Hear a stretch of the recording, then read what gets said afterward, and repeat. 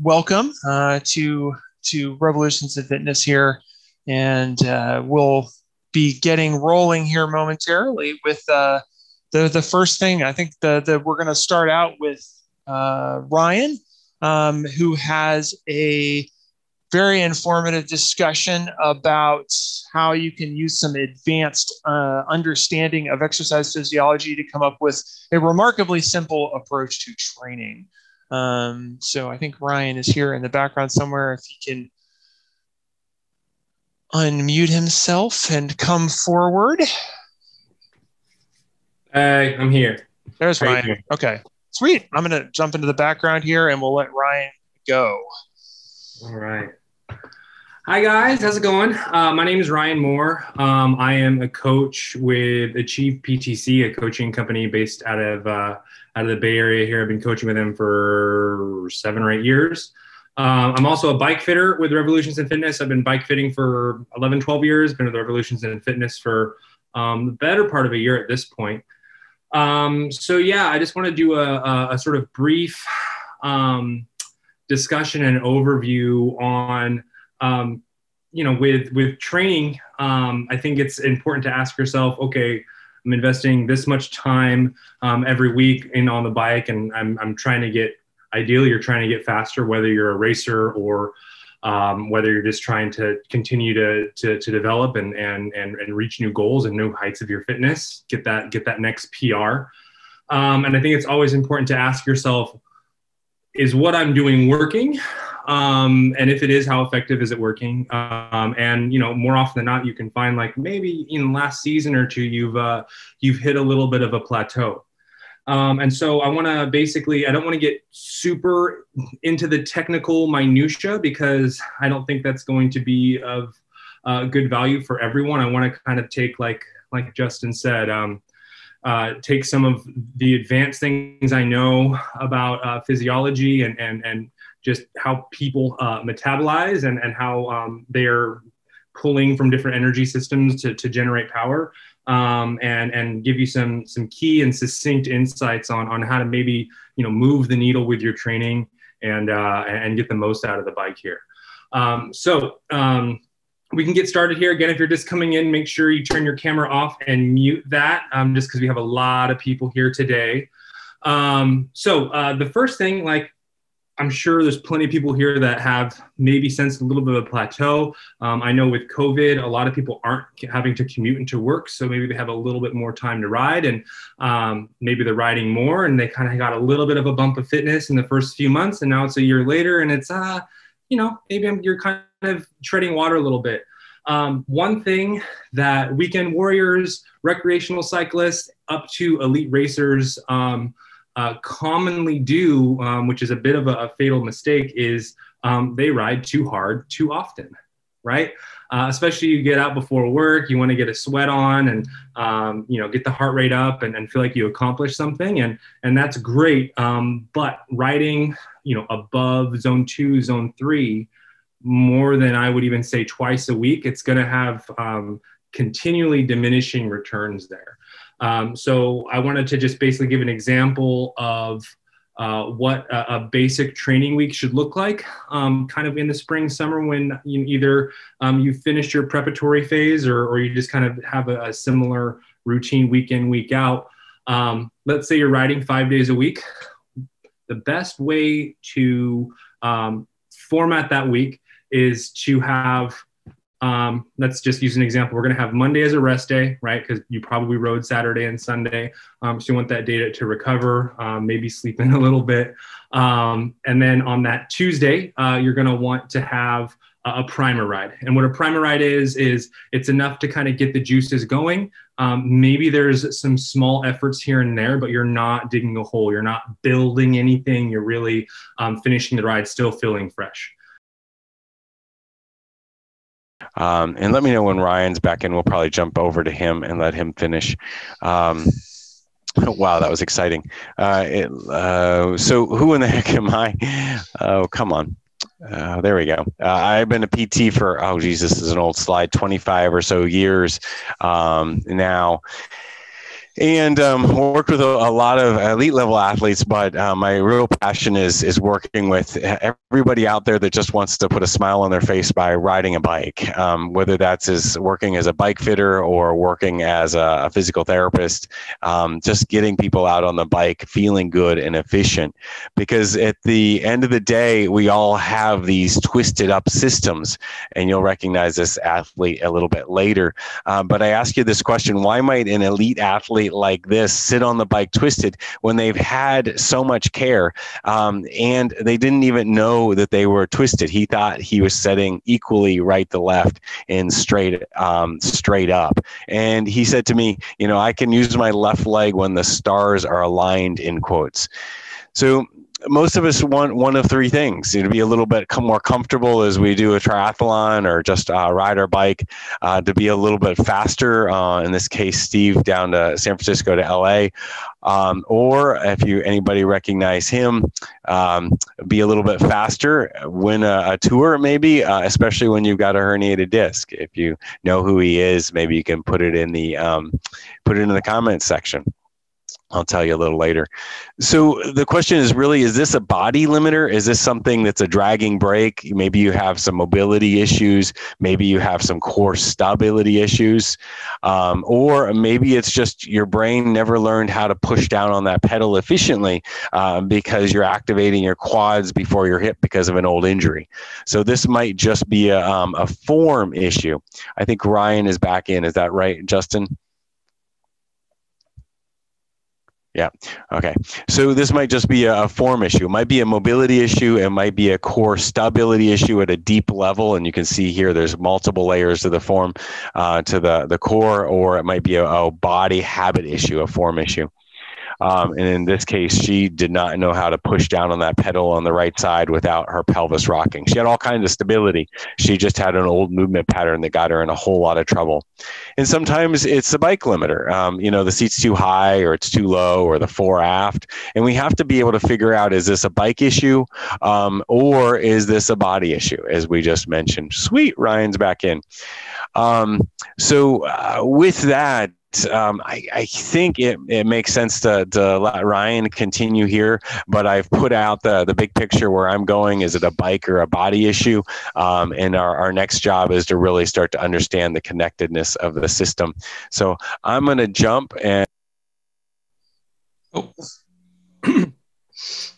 All right, guys, how's it going? I actually pulled up an example of what I was talking about when we left off, talking about how to format a week, right? So if you have 5 rides, you want 2 primer rides that are sort of leading into your 2, the most challenging rides, the key workouts of your week. You want 1 long endurance day generally, and then some active recovery or just unstructured riding. So let me take a look here. I think Curtis is still sharing his screen for us right now. So I'll wait for him to take that down, and then I'll share mine. Awesome. Okay, so let's get into this. So here's just an example, a pretty decent template here. So like, as I was saying, we have that Monday off, and this is around 13 or 14 hours a week. So you can scale this down. A lot of the athletes I work with are working professionals. Sorry, it went away, Ryan. Let's try that again. Okay. Sorry. So a lot of the athletes I work with are working professionals, and so maybe they're only training 8 to 12 hours a week. So you would scale this down. So maybe that 2.5 hour base or aerobic endurance ride, zone 2 ride, is only a 90-minute ride. So we have our off day. We have some base work. We then have a pretty challenging interval ride that we're going to be nice and open and primed for because of the riding the day before. We have a recovery day. Another primer ride, again, that 2.5 hours with a handful of sprints can be pared down to 60 to 90 minutes. And then this is an example of more like in season. So you can kind of connect this. I took this off of an athlete that I work with who has some family commitments on Sunday. So we don't want to load up the whole weekend when he's working also. So that Saturday ride, it has some intervals in there and then like a fair amount of base work after, and then some active recovery the next day. So really you want to be thinking about your weeks like this. When I was racing, I was probably riding too many hard days a week. Also, if you're riding with friends, all that stuff, it's really easy to kind of get caught into that. The other thing is a reason doing easy rides and endurance rides are so hard is because if you're doing them properly, it should kind of feel too easy for the first 1, maybe 2 hours. And again, like, we're all type A, we want to have a good workout. We want to feel like we're pushing ourselves, and, 90 minutes of zone 2 should be very easy. So if you're doing an aerobic endurance ride, and let's say you don't necessarily use a power meter and you aren't super familiar with your heart rate zones, it should always be the duration of the ride that makes you tired after 3 or 4 hours, not necessarily the intensity of it. So just wanted to talk a bit about that. I've made kind of a quantum shift and really not giving my athletes more than 2, maybe 3 hard workouts a week in the past few years. And I've had amazing success. That athlete that I was talking about that I kind of just dragged over a week into my own training peaks, just to give you an example. This past year, using very similar format for all of his weeks, his FTP went up 40 watts, and it was already around 300. So and this is someone I've been coaching for 3 or 4 years. So pretty dramatic results there. So think about that. Are you riding easily enough, often enough? Are you riding hard too often, right? Because doing more than 2, maybe 3 hard rides a week, it's going to lower that ceiling. So it is, again, counterintuitive, but riding slow, riding slow and steady will make you much faster. So give it a try for a month or so. One of the tools that we have to really set relevant and accurate and impactful power prescriptions for our workouts, power zones, being able to track fitness gains and performance development is we have a testing software that we're able to use from a company out of Germany called Inside. That's INSCYD. And basically it's very similar to doing something like an FTP field test outdoors on your favorite climb or what have you. And not only does it give us, threshold or anaerobic threshold, it gives us VO2 max, it gives us lactic threshold, it gives us VLA max. And so because we can see where that rider, what energy systems that rider is pulling from to execute a certain amount of power, even let's say we have 2 riders, they're both 160 pounds, they both have a threshold of 300 watts. They could be developing that power in completely different ways. And so being able to really fine tune that to make the most of it, right? If you're more of a sprinter, right, a lower VO2 max, a higher VLA max, you're not going to get faster by just doing a boatload of intervals. Like the intervals that I shared on the screen with you, like those are not going to do anything because they're just going to make you exhausted and make you kind of hate me. So there's going to be a little bit different approach. So fewer intervals, more like tempo work, and ends up being less polarized where you're either riding slow and then really hard. You end up doing a lot of middle intensity stuff. So it's amazing just how different that metabolic fingerprint can be rider to rider, and how much more impactful the training I'm prescribing for that rider can be when I understand exactly how they're generating this power. So yeah, obviously we got interrupted there.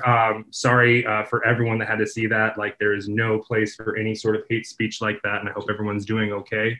But I really appreciate you joining back on with us.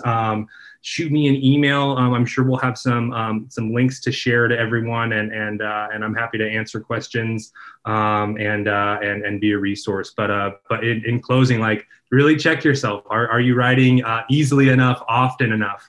And if you can really be disciplined and just keep those hard, intense rides to once or twice a week. It's counterintuitive. It's hard to believe, but you can have a big impact on moving that needle of fitness with your cycling. So yeah, thanks very much for joining, guys. I appreciate it. All right. Thank you, Ryan. Thank you, Curtis, for stepping in there. And sorry, everybody, again about that. I did not have the auto block feature enabled there for hostile Zoom takeovers. But it is in place now. And we will be able to take a look at the next thing here. And that's going to be what I am dealing with. Let me share my screen. Where did it go? There it is. I don't want to select multiple windows. Boom. Okay.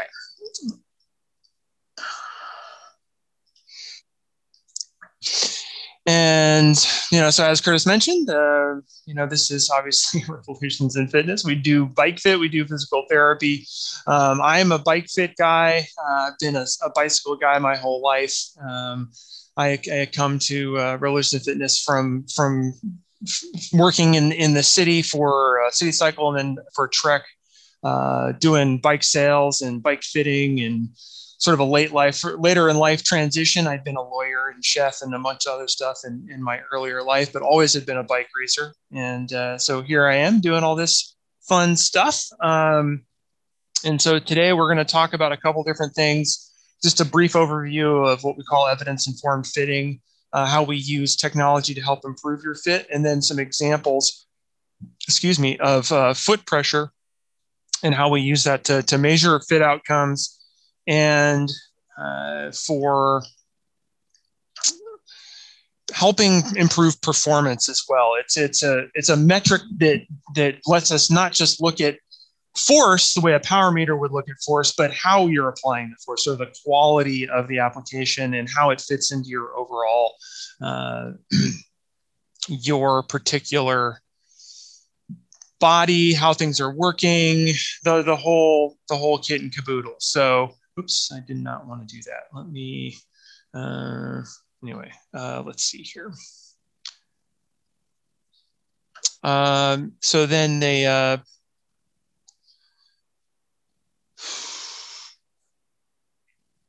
let's go to the next slide here. So intelligent fit, thinking right, evidence-informed fitting. We're trying to make wise decisions to get you down the road towards your goals. And then the most important thing is being able to find the thing to change and then knowing how much to change it. There's a lot of information. It's really easy to get distracted with all the tools, all the processes, all the numbers, everything that gets dumped in there. And pretty much it can lead you astray. And all of a sudden you're tracing squirrels instead of paying attention to the things that matter. So we like to collect some data, identify what data is relevant to the cyclist's problem of saddle pain, in this example, develop a hypothesis about why it's happening, and then come up with some interventions on and off the bike in Curtis's realm, the kind of things that he would be working on to help things, and then decide what needs to be done, recheck everything once you've made a change, see how things fit together, and whether or not anything else needs to be changed. And then what's the data that leads us towards that change? How can we get there and how can we improve things? So what do they want? What are the limiting problems? Why are those problems limiting things? Is there any way I can prove that I am wrong or right? Let's change something, let's do something about it, and then see if I was wrong or right, and then iterate. It's the goal. So today we're going to look at some examples of how pressure mapping in the foot can help improve the outcomes and for comfort and performance. And so you're trying to get as much force as you can to the pedals as efficiently as possible. And the key element there is, how do we measure that? A power meter can measure force, but it doesn't tell you how that force is getting put through the pedal, how it's getting applied in the shoe.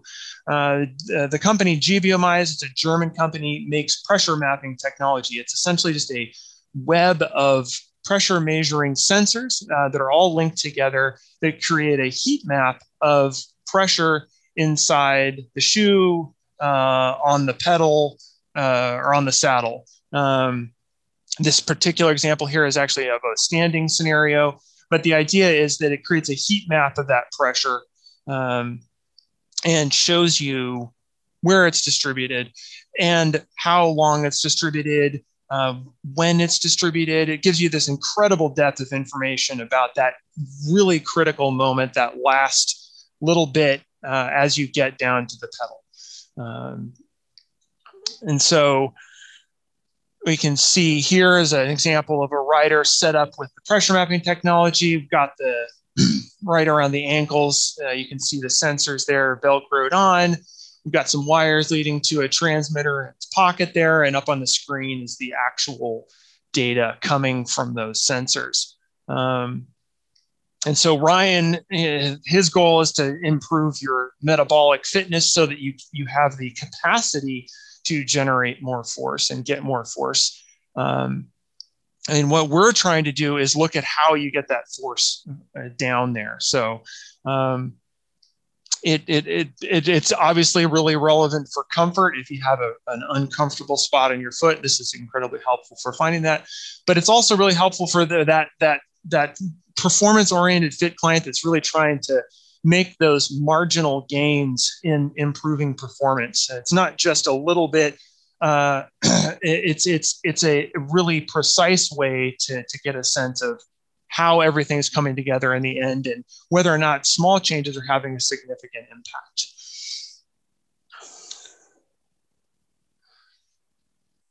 And so we can start off here with an example. This pressure map that's up on the screen right now was the initial pressure map. The rider had just had hip surgery, was trying to optimize his position. There may have been a leg length difference. He had a little bit of a twist in his pelvis.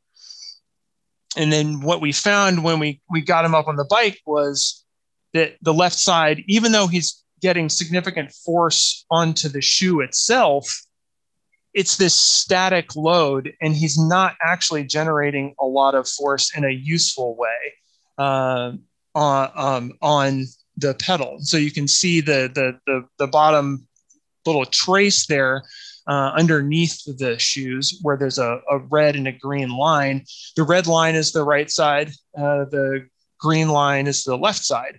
And you can see he's getting a lot more force into the pedal on the left than he is on the right. I think I got that backwards. The left side is the red one. Thank you very much. But the key being that if the graph really clearly shows that the force is going along in one sort of almost flat line compared to the functional side where he's having trouble. He's not having any problem getting actual useful force in the pedal. And so what we did, a little bit of coaching and some saddle adjustments, moving the saddle forward, and just really mostly making him aware of that limitation. All of a sudden, everything looks completely different. And you can really see the results change here. You've got much more even application across the pedal. And the key thing that we're looking for in this graph here, or I should say in the heat map, is that, whoops, did I just go backwards? Yeah, there it is. We're looking for a good distribution of pressure across the forefoot primarily. We're going to set cleat position up so that it is roughly the pedal spindle is roughly bisecting the first and the fifth metatarsal. That's at the ball of the foot, and then the base of the fifth toe on the outside of the foot. And that gives you a really efficient place to push. It lets you generate force effectively with the right muscles, and it lets you load the pedal effectively throughout the pedal stroke. For example, if you had the load at the heel, it would be very difficult to pedal effectively. You wouldn't be able to use your ankle to extend your foot through the pedal. And the example that's up on the screen right now is a good pressure distribution. You can see that the pressure is a little bit higher under the ball of the foot and towards the outside of the foot. The little black squiggle that's in the middle of both of them is the center of pressure, very stable, very concentrated, right where it needs to be, right on the pedal. And importantly, if you look at the distribution at the bottom there, you've got great looking graph of relatively wide, flat topped curves, signaling that the force is being applied for a relatively long period of time and coming off relatively quickly. The only thing you can see that's a little bit different here is that the right graph is overlapping with the left graph a little bit, indicating that there's a little bit of a negative feedback there. And that's something that this also helps you look at, get into some of the off the body stuff, that there's a break somewhere in his body that is limiting his ability to apply force to the pedals. Let's see if we can get this ahead. There we go. All right. And so this is another example here. Really, really uncomfortable situation. I think that, and then one of the great things about the heat map is it's really intuitive. You just look at it and you can see something's not right. You've got this just really intense spot of pressure on the outside of both feet. And that is exactly what this rider was dealing with. It wasn't sustainable. And it also, if you look at an optimal pressure distribution for the foot, you're not seeing it loaded the way it should be. Now, if this person were just looking at power data, maybe it's fine. He's getting force down to the pedals, but it's not working because it's not comfortable and it's not doing it in the most efficient way. So particularly if you're looking at a marginal gains type scenario, let's get the foot efficiently generating force on the pedal as opposed to just mashing on the pedal. And the other thing you can see here too also is that the left side, the red peak is a little bit shorter than it is on the right. Wasn't optimal. So here's that ideal looking graph again. This is the same rider, that same session, after pretty relatively common, simple things. One of the things we identified was way too much arch support, lifting his foot up out of the shoe, really. So he was putting a lot of load on the outside of his foot. And just a really simple change. Put in a basic sort of off-the-shelf foot support, and all of a sudden, boom, he's got that nice power distribution. The force is evenly distributed across the foot. Really clean, really stable, sort of the best case scenario. But it's a really strong signal that we're moving in the right direction in terms of making those marginal gains that improve performance. All right, another example. Here's a starting pressure map. In a similar type of scenario, we've got discomfort. This is from a pro cyclist. They were having a lot of trouble with foot pain. Had been trying different shoes, all kinds of different things, was using a custom orthotic because that was, your feet hurt, try out a custom orthotic. That's got to be the problem. Then you look at the pressure map. Let's go in there, let's get a little bit more granular. And all of a sudden you see, why is there this huge pressure spot on the heel on both feet? That's not, there shouldn't be pressure there, at least not that magnitude of pressure. And it's just kind of messy and not focused on the forefoot. It was a similar type of scenario. Yeah, that arch support was just way too high. And we got a stock footbed in there, along with some other changes on the bike. But the focus really was being able to make the leap from uncomfortable, peaky looking power. So you can see the graph here where the power peaks are very pointed, meaning that it's quick on and quick off at the highest point, potentially higher, but also the absolute magnitude that they're able to generate in terms of power is lower. In this case, you can see those long, flattish tops, meaning that force is getting applied to the pedal for a much longer period of time. Again, strong signal that we're moving in the right direction, and that you can take that physiology that Ryan is helping you develop and apply it more efficiently to the pedal. All right, and this is a good one because it gives you a good sense of kind of the subtleties of how this level of data can help refine things.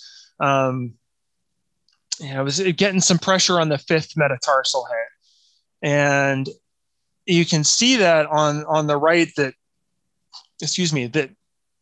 the pressure was showing up. It's not high, but it's there. There's something happening there.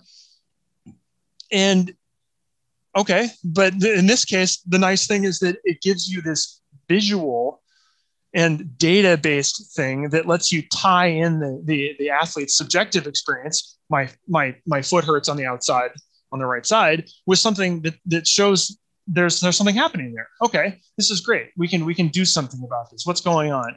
Well, he'd been struggling with discomfort in the shoes. Had been fussing around to things and had tried moving the cleat as far back as possible on the shoe. The guess based on this information is that, well, maybe because in this case, it ended up putting the fifth metatarsal head, the outside base of his fifth toe on the outside of his foot, basically on top of the pedal spangle, really far forward. So with that cleat really far towards the heel, putting not enough pressure on the forefoot. So what we tried doing was moving the cleat forward, lining that up a little bit better.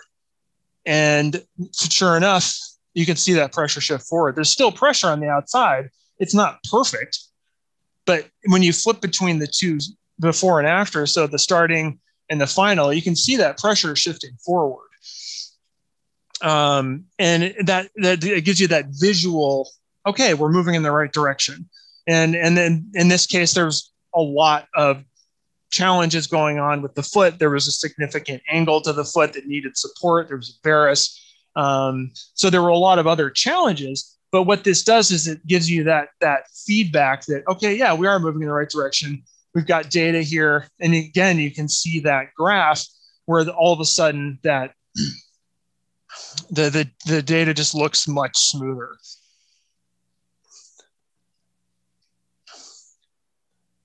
Oops, what happened? I went all the way to Curtis. That wasn't the last one.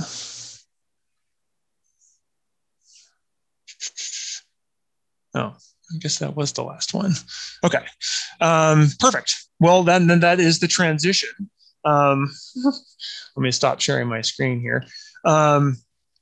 But we have some time for Curtis to jump in and kind of fill in that last gap, because we've talked about how Ryan talks about some of the basics of training. You absolutely want to make sure that you're getting the right engine development.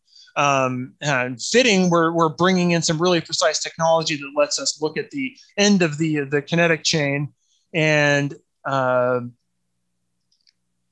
lets us help people make sure that they're using that engine, or at least connecting that engine in the right way to the bike. And then Curtis is going to give us some thoughts on some body aspects that could be adding or limiting our capacity to fully function too. So Curtis? Yeah, and I still don't have share screen yet. So okay, let me fix that. Do that. You got it. And that should get me again. Awesome. Share screen and PowerPoint and share. Okay. You got me clean? Yes, sir. Okay, thank you very much. It's just so exciting to see the changes. Let me get my, if anyone hasn't tried blue light filtering glasses, they're amazing for looking at the screen. It makes such a difference. Anyways, thanks so much, Justin. It's just amazing to see the kind of changes we can objectively quantify with our cyclists to be able to figure out where those things are coming from, to understand, and did the change that we just made, coming back to your original slide, did the change that we just made really make a difference? Is going to make a difference on not just the century, but the 50-mile ride, and not just the 50-mile ride, but the performance event that you had. Because so many times these things pop up, not at the beginning of a bike fit, but they pop up, late into a ride or late into an event. And these objective metrics we have, these pressure mapping metrics, especially at the feed and at the saddle and the video capture, allow us to objectively measure small changes, millimeter changes. And so many times those things pop up as we're doing fitting. They pop up as we change the body in a certain way. So again, I want to thank everyone for continuing to hang around. Let's see, where are we at? Sweet. That gives me about 20 minutes and then 15 minutes, and we'll go into questions. So part one, if we're going to understand what is keeping our cyclists from getting to better power and performance, then we really need to, come on, are you going to let me go? There we go. And we really need to explore the interconnectedness of the body systems, because it's a chain where we're locked in at one end in the bike, sometimes quite literally with Graham Ober's bike. This is just really amazing. See, if you look really closely, is this clipped in pedal in quotes, he actually has the axle going through the bottom of the shoe. That man was so inventive. Yeah, there it is. Or at the other end of the bike, where eventually we want the wheel to be pointed straight ahead. So if we have some twist in the middle, then we're going to get in trouble. We're in this closed system, if you will. And when we take a fall, our whole body hits the ground. It's what I was talking about before, and that our whole system, our ankles, our knees, our shoulders, our neck. And how many of us haven't taken a fall off of the bike or as a kid? These systems end up with these traumas in them. Ooh, that's loud. Sorry about that. These systems end up with traumas, these stuck points, these tight points, and we end up with a fascial chain. And I call it a chain based upon Thomas Myers's work. As you do these dissections, as I've done, and Thomas Myers has done, you start to see these chains of muscles starting not just at an ankle and finishing at a knee, as the calf does, but going up into the next muscle, the hamstring. So these long chains of muscles that are quite literally interconnected by the webbing around and through muscles that's called fascia. Fascia is nicely visualized as the casing on sausage. So we have these long casings that are interconnected. And so that if your, quote, hamstring gets tight, many times you'll see that if you loosen up your calf or if you loosen up your back, you end up with more mobility across this, in this case, superficial back line, which is what Thomas Myers calls it. But these lines of fascia, these chains of muscles, don't just go up and down the front of the body and the back of the body in a straight line, but some of them cross through the system. So these chains many times are called tensegrity systems. Tensegrity is a term by Buckminster Fuller, and you all know what a tensegrity system is. It's one link that's not connected to all the other links, but still has an effect on all the other links. And guess what the analogy is here? A great example of this is the bicycle wheel, where if any one link, any one spoke is too tight or too loose, you end up with a wheel that's out of true and out of line across the entire system, right to left across the body or front to back. Whether we're looking at a foot connected to a knee or a hip connected to a back, you hit a hole, you fall in a hole, you fall off your bike, you sit on the computer, and now all of a sudden you have a knee that's dropping in when you push down on the pedal, or you just get a very inefficient system, a hip that's twisted or a core that can't deliver power. Whether you're pushing from the top down and it's the pelvis driving the system, or the pushing from the bottom up and it's the foot driving the system. So what we end up with is this idea of bullies and victims, criminals and victims. So somebody's knee hurts, so often is the case, and the knee is just stuck between a rock and a hard place where nowhere to go. You end up with the bully, which might be the hip, or you end up with a bully, which might be the thoracic spine, the mid-back. And then a victim, pressure on the saddle. You end up with a bully that's the foot, and a victim, which is the knee. So you can feel it for yourself, and I'm not going to ask people to do, given our time frames and our starting of all this. But a lot of people already know that when your foot collapses in, many times more on one side than the other, as you pronate or as your hip gets a little weak, a knee will drop in. The foot collapses a little bit, the knee collapses a little bit. But few people think about that, what's happening above that knee, because if the knee moves, mustn't the hip move? Or if the hip twists, mustn't the knee twist? So this system, and it all makes sense. But if you really think about it, if the pelvis twists one way, don't the handlebars need to be straight? Don't your hands need to be straight? So if your pelvis is twisted a little bit to the left because the knee is twisted a little bit to the left, but the shoulders and the hands are straight ahead, what's twisted in the middle? What is causing that low back pain? What is causing your shoulder? If your pelvis is twisted because your SI joint, your low back, is a little bit off, then what's happening to the knee? Dysfunction anywhere in this interconnected system affects the entire system.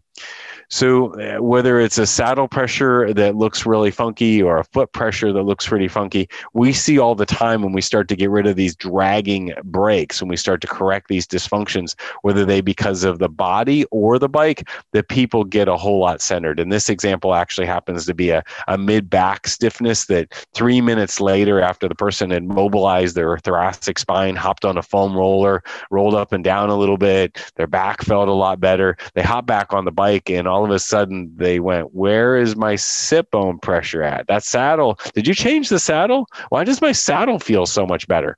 That's really odd. And what happened is they mobilized their thoracic spine, and they're less twisted in their thoracic spine, their mid-back, their upper back, and therefore they're less twisted in the pelvis. And voila, you don't need to change your saddle maybe. And of course, this is not so unusual for a lot of people. We all end up with these right hand dominants. We end up with twists, etc. So if you really want to get healthy, if you really want to get back and do a comprehensive rehabilitation, which so few of us go through after just sitting for a long time at a computer, or a fall or an injury, an ankle sprain, a fall on the hip, if you really want to get back to getting good, efficient power down to the pedal or getting rid of a problem, you have to go through a comprehensive process. And most of us get stuck somewhere along the way. I'm going to do a quick review here of that. Number one, what's the underlying cause? What's really the driver across the system? Number two, where are the knots? Where are the tight stuff? Where is the stiff stuff? Was it that old clavicle fracture that's driving a knee problem?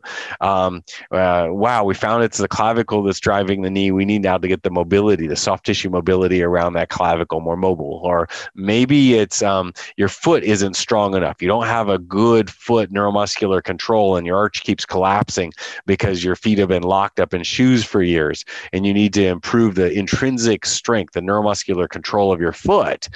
Maybe it's more about neuromuscular control as opposed to mobility. So number one, find the driver. Where is it coming from? Number two, improve the mobility at that driver. Number three, get some control, some coordination, the brain to start to learn good form.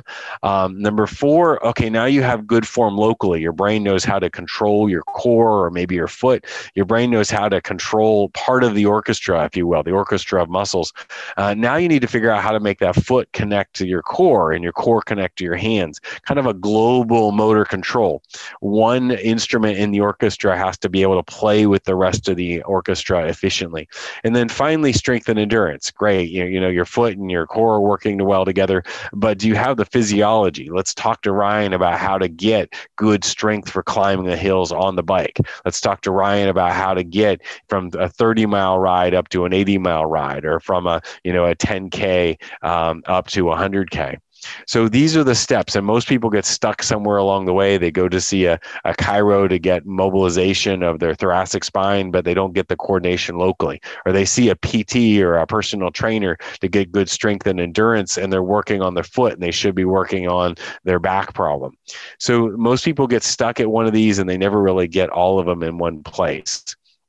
So number one, be an inspector to find the underlying diagnosis, the underlying problem, because so often we're just cleaning up the mess. We're putting Band-Aids on, and we really need to be the plumber as opposed to just the person mopping up the system. So finding the criminal if we're going to really make wise clinical decisions. Number two, mobility. What's stiff? Because most of us are sitting over a computer and we go, yeah, it makes sense that that would make us stiff. But then we sit over a bike and go, why am I 80 years old or 60 years old? Or I see teenagers now, I'm 16 years old and I can't stand up straight. I can't get my chest open. I can't get my shoulders back. Well, why not? Why can't you get in a good posture, use your diaphragm, use your core? Why can't you be in a good place? Because the body is cement waiting to harden. The body is cement waiting to harden. And whatever position we stick ourselves in the most is the position we're going to get stuck there. So if the body is cement waiting to harden, the flip side of that, and so many of us are stuck here in this pandemic stiffness of sitting at the computer. If the body is cement waiting to harden, the flip side of that coin is motion is lotion. And here's a really great example. Another person I hope you all know, who's an amazing freaking athlete. If you watch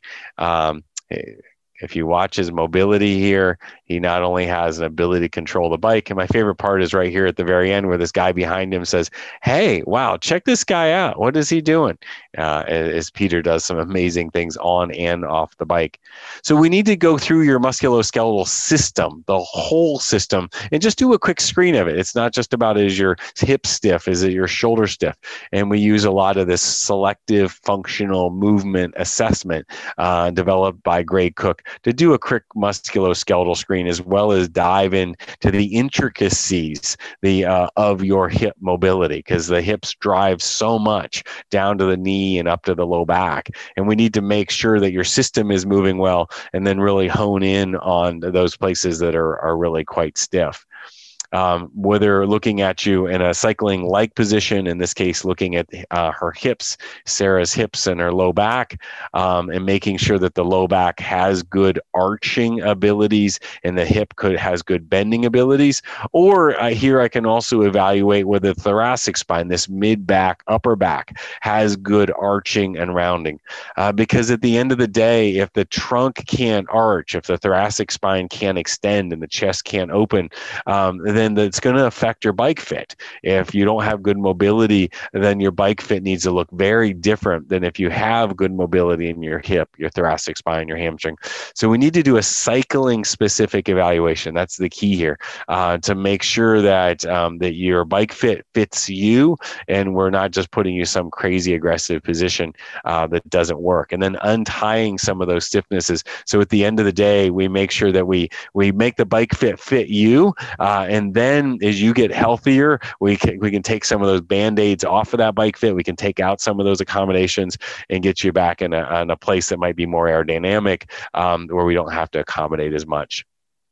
So this is a nice simple exercise, and we've got a bunch of exercises sitting on our YouTube channel, very specific to cycling. You can check those out, whether it be some cycling specific exercises for hip mobility, and this is one of them I pulled off YouTube, or thoracic mobility that really helps open up the hips in a way that allows you to be a little more aerodynamic. Just wiggling the feet side to side while your low back is in neutral really helps mobilize the hips and the low back. But the key here is I want to just bring you back to, you need mobility in the system, in particularly of this hip joint, and particularly of your lumbar spine and a little bit of your thoracic. This also does a nice job of retraining the brain, because as I mentioned, if the orchestra of the muscular system is not playing very well and you don't have good form of movement, you can get in trouble. There's some really nice mobilizations up there, and I'm not showing them to you because it's easy to pull them up on our YouTube channel. Mobilizations of the deep hip and butt muscles, the piriformis, as well as the hip joint with some contract relax. So if mobility is number one, we need to loosen up some of those stiff, tight areas, untie some of the knots in the rubber band. And I'll actually say that again. We need to untie some of the knots in the rubber band. So if you just stretch on that rubber band, if you think about a rubber band with a knot on it and you do a simple stretch, without untying the knot, you never get much more mobility in the rubber band. You just end up loosening up all the stuff around it. So it becomes important for you not just to do these passive or even dynamic stretches, but it becomes important for you to put your fingers on, or us to put our fingers on some of those knots, get on a foam roller and find that specific tightness to be able to untie some of those specific dysfunctions where they've been glued down. So number one is figure out where it's coming from. Number two is get some mobility in that area. Number three is improve your stability, your coordination, your control on and off the bike. Stability and control on and off the bike. We do some very specific stability testing on the bike to make sure that your core is not only engaged in a plank way, but can you lift up one hand or lift up the other hand, or even maybe suspend yourself depending upon your level of power on the bike. Can you get your core to suspend you on the bike as opposed to the weight on your hands to suspend you on the bike? So there's some core stability testing we like to use on the bike to make sure it's kicking in there. And of course, we do a lot of stability testing off the bike. But so many of us, we're doing all of these core stability exercises, and we're having a hard time getting our core to engage. And that's because we haven't stepped back into the last piece, which is we don't have efficient alignment. Maybe our lumbar spine has a little bit of rotation to it. Maybe our hip is a little bit stiff and dysfunctional. We don't have good alignment, and it's really hard to create power through a joint when that joint just isn't efficiently in a good place. The ball isn't seated in the socket for the hip or for the shoulder, or the lumbar spine has a shift, a twist. And then once we have efficient alignment, then we have to have a core first strategy. We need to make sure that the core kicks in before everything else. Because the brain is really, I keep talking about this idea of an instrument. You've got a muscular instrument like in an orchestra, and the brain is the conductor of that muscular instrument. And our brains are programmable, and we're the programmers. So if we walk with a rock in our shoe, we've had an old ankle injury. If we walk with a little bit of a gimp because we just fractured our hip, 6 months later, a year later, you watch those movement patterns, and even those dysfunctions have fully healed. Our brains are programmable, and we're the programmers. We've learned how to move with a limp. And so the next thing you know, we're still walking like we have a rock in our shoe, even though the rock has been long gone for a while. So we need to start to retrain. It's been said by Bob Donatelli, a very well-known physical therapist out there, that we must activate the right muscles. We got to the brain has to tell that flute to play. And so many times it forgets to tell those transverse abdominal muscles, tell that deep core to work. The brain must activate the right muscles, the core, at the right time, in the right amount, in the correct sequence. So in order for things to work appropriately. So let's dive into that a little bit, because the research just really nicely says that the core fatigue, if those core muscles, and I'm going to talk about what I mean by core in a minute, if those core muscles aren't working well, there's an increased risk of injury at the knee joint. The knee joint is potentially exposed to greater stress. Improved core stability and endurance could promote greater alignment of the lower extremity. So yes, indeed, there is a relationship between core, and in this case, knee stability and knee biomechanics. So if you're seeing your knees drop in, if you're seeing your pelvis move a little bit around, if you're feeling like you've got a lot of weight on your hands, it might just be driven from the core. It might just be driven from the core of the hip, or the core of the foot, or the core of the trunk. So there we go. This is what I was looking for. So Eric walked in and said, I really thought this was a little later. Eric walked in and said, my knee keeps falling in when I'm riding. I think that's what's causing my pain. And you'll see him a little bit later. And he's like, why does my knee keep hurting? And you'll watch him go into a backward lunge here in a minute, and you'll see all of a sudden, wow, his knee stays a fair bit straighter. And we'll talk about why that is in a minute. You probably already know where I'm going with this, given what I just talked about. So the core, whoa, there we go. The core.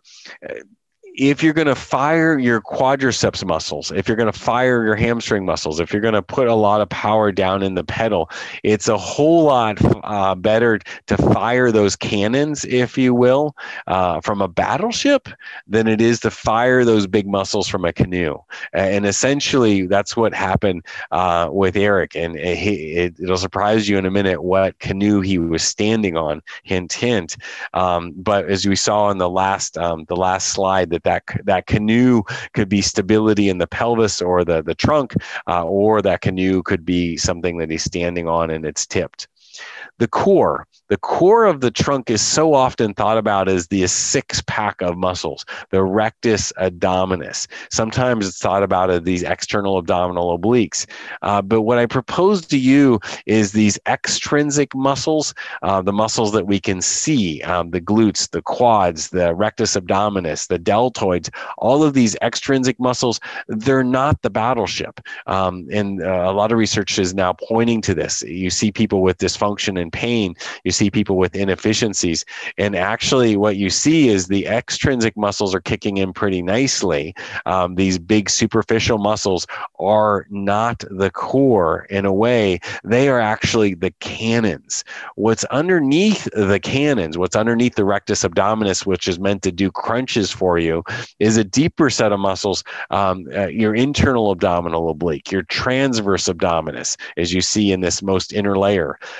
Those muscles are meant to, if you can envision in your mind for me for a moment, a balloon. Those transverse abdominal muscles, the deep below back muscles, as you can see here, not so much the QL, but the multifidi, which are collectively called the erector spinae here, sort of. Those deep muscles are much more responsible for squeezing the balloon. And when you squeeze the balloon, you actually end up with a longer balloon. You end up with your trunk getting longer so that you have core stability, as opposed to if you just kick in your rectus abdominis, if you just turn on your quads or your hamstrings without the deep hip muscles. If you just turn on your rectus abdominis, you end up in a crunch. If you turn on your transverse abdominis first, a core first strategy, then all of a sudden you end up with muscles working better. And here's what I keep alluding to, is these muscles aren't just in the core, these around the trunk. These muscles are the core muscles of your shoulders. These muscles are the core muscles of your hip, the deep hip rotators.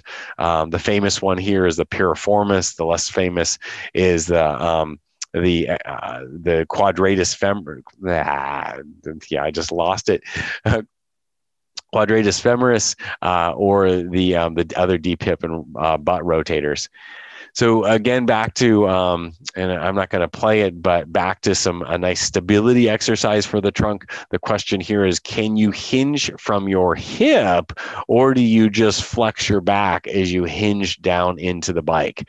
Are you able to keep your core stable in such a way that your deep hip rotators are working, your transverse abdominals are working, and you really get a nice flexion or bend from the hip as opposed to the back? Where am I at? I'm getting pretty close. Awesome. So we can do our traditional stability exercises, which are great, but really think about how we kick in the deeper muscles at the same time. Maybe there's some simple bird dogs that we can do. Maybe there's some hands and knees work that you saw earlier, but kicking in that deep trunk can be quite important. For instance, a really simple exercise like a row, if you're doing it well, is promoting stability through the entire chain. Her foot muscles are connecting here to provide a good arch. Her lumbar spine isn't rotating if she's doing it well, even though this band is trying to pull her into rotation. And you can see just the beautiful alignment, the lack of rounding in her upper back. The lumbar spine, the low back is nice and neutral. Or you can get really deep and go in an isolated way to do some clamshells, side lying, opening up a knee with your hips bent. Backward lunges, obviously a much more challenging exercise, much more global relative to a side lying knee lift, the clamshell. Or a lot of you have seen those nasty monster walks, the crab walk kind of exercises. But getting off the bike and doing these interventions that really aim at the deep core stability as opposed to the superficial core strength is what I'm getting at here. This is another really nice, you'll notice the bands underneath the knee, another really nice deep hip and trunk core stability exercise, making sure that she's just keeping that lumbar spine nice and neutral while she's waking up her gluteus minimus, her gluteus medius, and some of our other deep hip rotators. A really nice exercise that really burns people's glute med nicely, and working on strength, as well as neuromuscular and some brain control.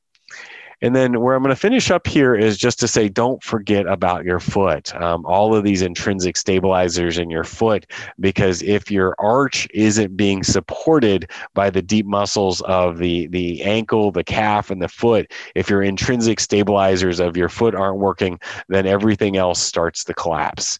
This is Eric again, and this is Eric on his right foot, just relaxing his foot. This isn't him pushing his foot in on the right side. This is him just relaxing into his neutral position.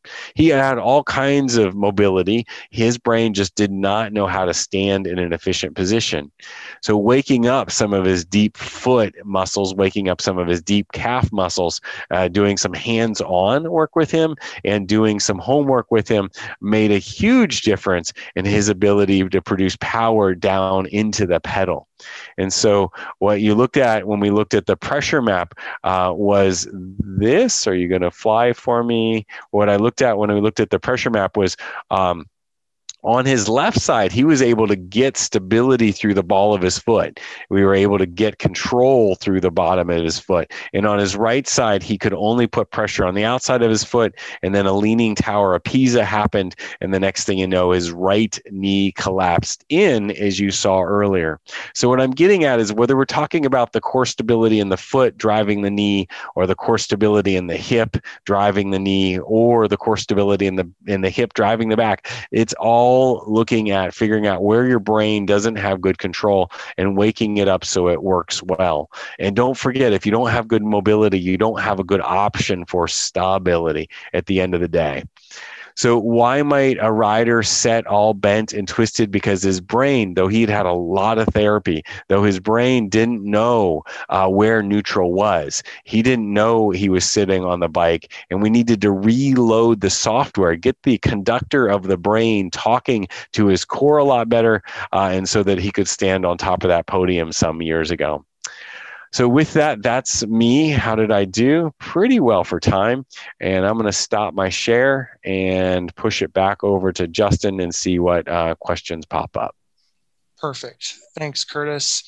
Let me just stop that. Perfect. Okay. Well, thanks everybody for hanging in there. I think we got almost everybody back in after our bizarre foray into the netherworld of the internet. But it's good to be back in the light of day. Never had experienced that before. But I'm really glad everybody was able to connect here. I just, Debbie, I just saw you drop a text in there. I'm just responding. And actually, Curtis, if you could look in the text real quick, Debbie had a question about knee replacement there. I wanted to get a more specific answer to her. But if people do have questions, I know we budgeted just until about now, time-wise. But if people do have questions, go ahead and drop them into the text. What do they call it? Chat box, and awesome. we can address anything that comes up. Awesome. Dropping that in the chat box sounds great. So, Debbie, thank you so much for your question. I'm hearing you say, what might be some of the implications for a person on the timing of a knee replacement, since we are spiraling down into a series of compensatory mechanisms that will need to be undone and unlearned? So what are some of the implications? You're absolutely right, Debbie. The longer we go with dysfunction, the more the whole body has to start to compensate for those dysfunctions. And so what I like to try to do as a PT is to try to get some assessment of how much is that dysfunction in the knee, the osteoarthritis in the knee, pushed its way up into the hip and down in the foot already, and how quickly are those things deteriorating. And if I'm seeing there's quite a bit of dysfunction already and it's causing causing some poor mechanics around the hip and the foot, then what I like to do is recommend that sooner than later. However, if it's just staying at a knee problem, when we can accommodate this at the if we can accommodate this at the bike fit level and give you some exercises and make you feel better, then we can just then we can hang out for a little while longer. So in short, how much is that onion grown already? If it's growing fast and it's growing a lot, then earlier is better. If it's growing slow and you want to hold off for a while for whatever reason, that can make sense too. Hopefully that worked for you, Debbie. What other questions do we have out there? We really appreciate this period of time where we can really dig into what makes sense for you and what you're looking for. Other questions? The chat is enabled, so go ahead and drop questions in there, and see if anything comes up. We will be posting this lecture for everybody. Those who weren't able to make it back in, we'll be putting that up on our social media channels. And I do believe, as someone asked in the question, is we'll be editing out the craziness of it. Yeah. Yeah, you're welcome. So we appreciate everybody who's here, and we like to spread the knowledge. So please tell your friends about it. And everybody who's signed up will be getting a link for that video. Other questions that are popping up for any of us? How long does it typically take to correct incorrect movement patterns? Thank you, Dana. The answer to all questions is it depends. The longer the movement pattern has been there, the longer it takes. The more people put time and energy into changing it, the less time it takes. And the deeper the dysfunction. What I mean by that is, if it's just a recent movement pattern that you've picked up, you just sprained your ankle 4 weeks, 6 weeks ago, pretty easy to untie. You haven't lost as much strength. You haven't lost as much mobility. On the other hand, if it's someone with a knee osteoarthritis that's been there for a long time, and we're trying to move backward on that, we could be 3 months, 6 months, or a year even. So, in short, it depends. But I'll say the research suggests that it's thousands of repetitions to change a movement pattern, and you need to make sure that you're monitoring that. So I usually try to find something that people can do during the day while they're sitting or while they're standing to focus on. But my general experience is give someone a couple of months, depending upon the problem, and they're usually able to make a significant change in that movement pattern. How long does it typically contract? Does optimizing body function for bicycling sometimes makes other things worse for other activities? You want to take that one, Justin? You want me to?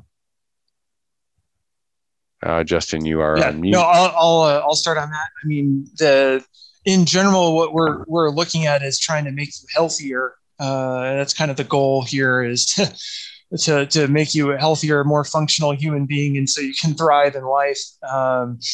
Being healthier, being more mobile, being stronger are all things that are going to make life in general better, and make biking better.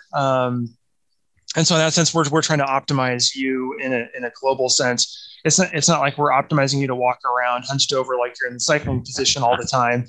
It's more like, recognizing that we sit in front of computers all day, and our backs are all super bent, and we can all do with some degree of moving better and feeling healthier and stronger, and that translates into better comfort on the bike as well. And Curtis, if you had some more thoughts on that. Yeah, I would agree.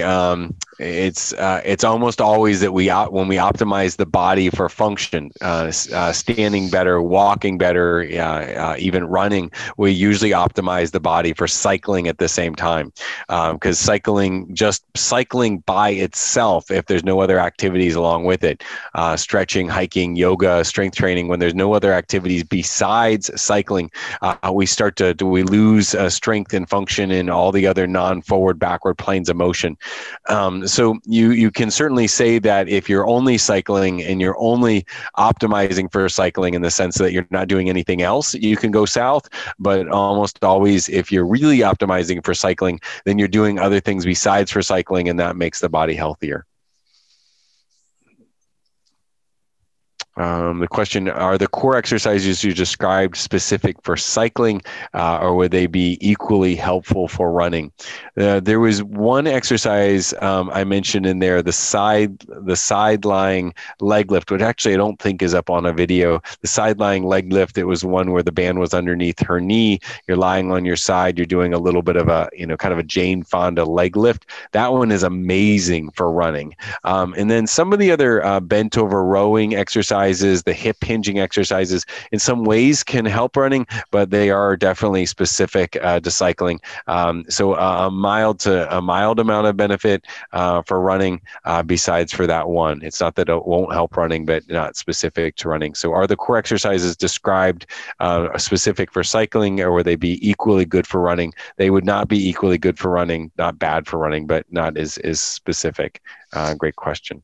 Dana had wondered what the number one issue we address in terms of the thing people come in for. And I mean, we definitely see a lot of people that come in injured or hurt or in pain. And, I mean, I don't know, Curtis, what would you say the number one thing is? You've been at this longer than me.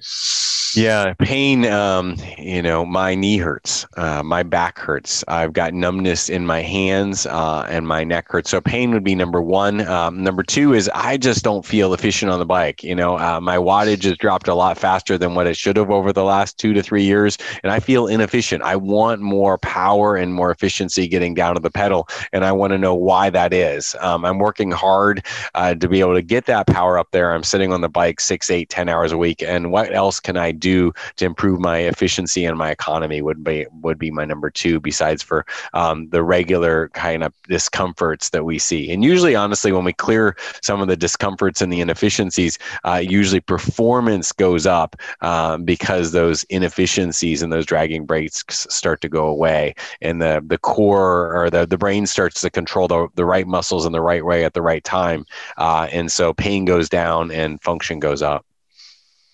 Yeah, I mean, and just in terms of specific things, like, one of the things I see a lot is thoracic immobility.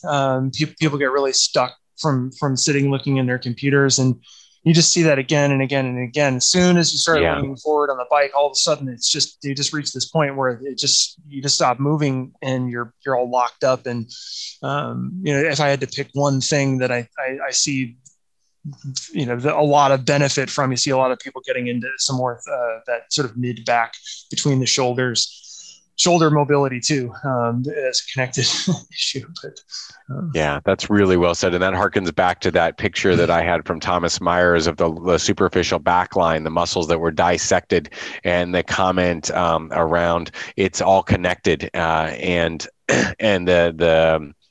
the X-ray picture of someone bending over the bike. So if you bend over the bike in that superficial back line, that string running up your back down to your hamstrings gets rounded. Think about what you're doing to your hamstrings. Think about what you're doing to your back, your hips, your diaphragm. So that mid-back stiffness, as you said, Justin, is so rarely what people will complain of, though they will complain of pain in their shoulder blades, but is so often the unspoken criminal that's working their way down into the hips, the knee, the back. So the thoracic spine sometimes yells out, but usually the victim is what's yelling out, and the criminal is coming up to the low back. So yeah, I'm really glad you brought up the mid back, Justin. It's just really critical. Kristen had asked about whether muscle imbalances or instability in the knees and hips transferring over onto the bike that might result from running or even weightlifting, and collaterally asking about deadlifts and how they translate into cycling. Best why running and weightlifting. I'm going to read that question. Can muscle imbalances and instability in the knees and hips transfer to the bike from maybe not the best shoes and form while running and weightlifting? Repetitive motion repetitive motion and force, a la strength training, is neurocement. In other words, it ingrains the movements deep in our body. Repetitive motion and weightlifting is kind of like creating ruts in your movement system. And so whatever you do a lot of or with a lot of load is going to make the way you move different, even when you hop on the bike, whether that's or prolonged motion. So what I'm getting at is yes is the answer to your question. If you have your foot always collapsing while you're running because you've got not the right shoes, if you've got bad form while you're running because your hip is always dropping and your glute med isn't contracting well, then it's going to make a difference to what happens on the bike. Same body. Now, maybe not exactly the same difference because it's a different way we push on the pedal versus the ground. But yeah, poor form generally starts to show up across multiple sports. And then to the next question, how are deadlifts good for cyclists, which I think falls into the same. If you think about what most people are lacking on the bike, or what many people are lacking on the bike, is when they bend over, they round over as opposed to hinging from their hip. And so what I mean by that is what you saw in that one picture of me where I'm sitting on the ball and I was showing an exercise where you're trying to flex from your hip, and there was also a woman that was doing a row. So most cyclists start to round over. And what I like about deadlifts or a bent over row done well, or to some extent for some people, kettlebell swings. What I like about these kind of activities is if you do them well, they train the core in a very efficient way so that the core is keeping your spine relatively neutral. You're not bending over, you're rounding over. You're not rounding over, you're bending over. So deadlifts can help work on the core stability as opposed to just your crunching ability. So I'm a big fan of strength training done well, and deadlifts can nicely fit into that routine, assuming, like with everything, you know what good form is and you can see yourself doing good form, especially when you first start them. Okay. Anything else? If not, we're at 8:30, which is a bit past. And I'll just say it one more. Thank you for, you're welcome. I got to thank everyone again for especially coming back around and hanging in there at 8:30 on a Thursday night. And it was pretty crazy. If you have any questions, I forgot to say, hang in there for just a second. If you were on this call, on the video, we're doing a discount for upcoming bike fits and for an upcoming session, actually, which is what I should say, discount for an upcoming session, and we'll email that out to you. Our bike fits are pretty backed up at the moment, but we're doing a discount on an upcoming session. We're still working on the what, but know that that's out there, and tell your friends. We really appreciate your referrals, and we just love being out here making a difference for people. That's what we really love doing. Thanks everyone for coming, and we'll see you out there on the road. Keep the rubber side down, everyone. Thanks so much.